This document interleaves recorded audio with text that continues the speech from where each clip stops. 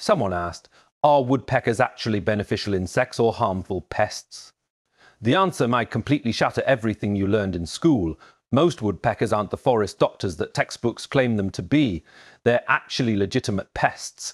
Fill their bellies. These birds frequently peck holes in perfectly healthy tree trunks, causing sap to flow out and attracting even more insects to the area. But that's not even their worst habit. For their own safety and security, woodpeckers don't build their nests on tree branches like most birds. Instead, they carve out massive, deep cavities directly into tree trunks. This behavior significantly accelerates tree death and forest damage. Do woodpeckers only eat insects? Absolutely not. Besides bugs, they have a serious obsession with acorns and pine nuts.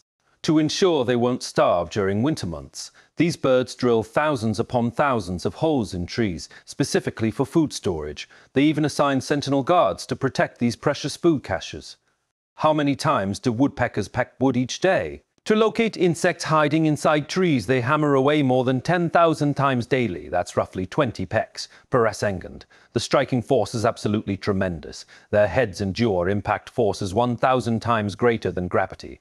Surprisingly, they don't suffer concussions because their brains are protected by spongy bone structures that absorb the shock. How exactly do woodpeckers determine whether insects are living inside trees? The reason for their high-frequency pecking is sound detection. They're essentially using echolocation to analyze internal tree structures. When they hear hollow sounds, they immediately drill deeper to investigate what's hiding inside. This systematic approach makes them incredibly efficient at finding food sources, but unfortunately, it also makes them incredibly destructive to forest ecosystems.